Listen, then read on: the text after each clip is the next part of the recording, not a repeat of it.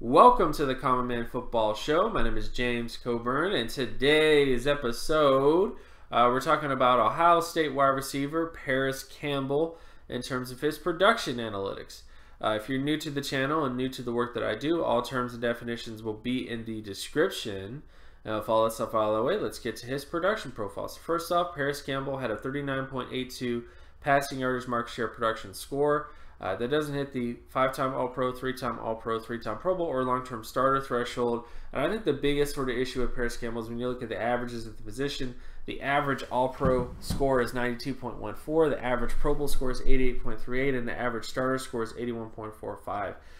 Campbell is nowhere near those averages at the position. And this isn't to say that Parris Campbell is not going to be a good NFL contributor, that he's not going to be someone who could have an impact at an NFL level. It's just to say that the chances of him becoming a long-term starter, becoming a major contributor to an NFL offense are very, very, very low.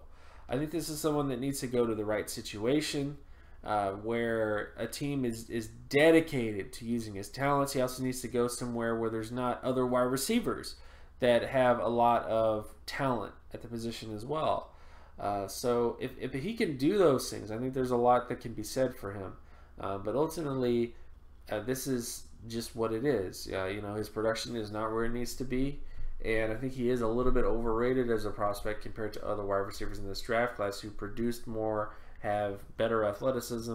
Maybe not better athleticism, but definitely better overall film as well in terms of you know, different aspects of the position.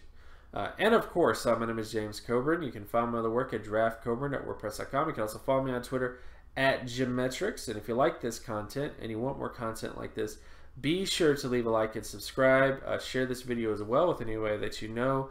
Hit that notification icon if you want to be reminded when another video of mine drops. And I'll talk to you guys in the next video. Peace.